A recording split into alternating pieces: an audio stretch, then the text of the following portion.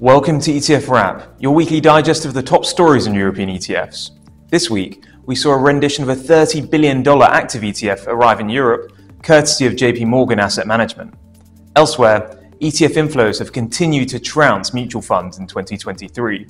And finally, a week of regulatory question marks, with fund passporting and ESG in the spotlight. First up, ETF Stream revealed JP Morgan launched an active global equity income ETF to act as a buffer for investors in volatile markets.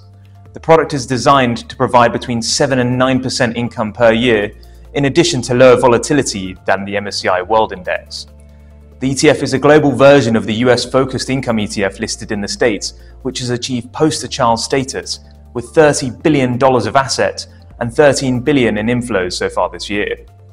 With little over 100 active ETFs in Europe, housing a total of $30 billion combined, products such as this will be a true test of whether Wrapped Active can catch on this side of the pond.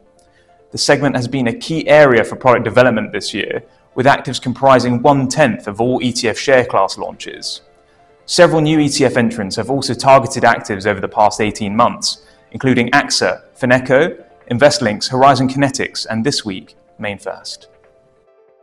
Next, ETFs continue to gain ground on mutual funds, booking 180 billion euros of inflows so far this year in Europe. Refinitiv data showed ETFs booked $120 billion of inflows by the start of December. Meanwhile, index tracking mutual funds booked more modest inflows of 31 billion euros, and active funds suffered 91 billion euros of outflows. Aside from the active versus passive debate, these numbers show investors voting with their feet in favor of the ETF structure.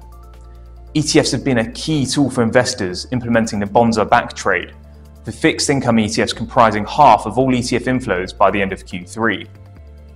The wrapper also continues to benefit from its low costs and the rise of retail investing through digital channels. And finally, a week of regulatory flux across a number of Europe's favourite policy acronyms. The UK's FCA launched a consultation on its upcoming overseas funds regime, which is set to be opened in April 2024, subject to the UK government granting equivalence to UCITS funds.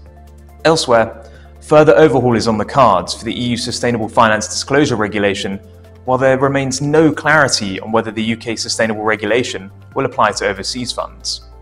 The situation for both regulations creates a state of flux for ETF issuers and fund selectors alike. And that's a wrap for this week. Thanks, and join us again next week for our final summary of the year. Until then, take care.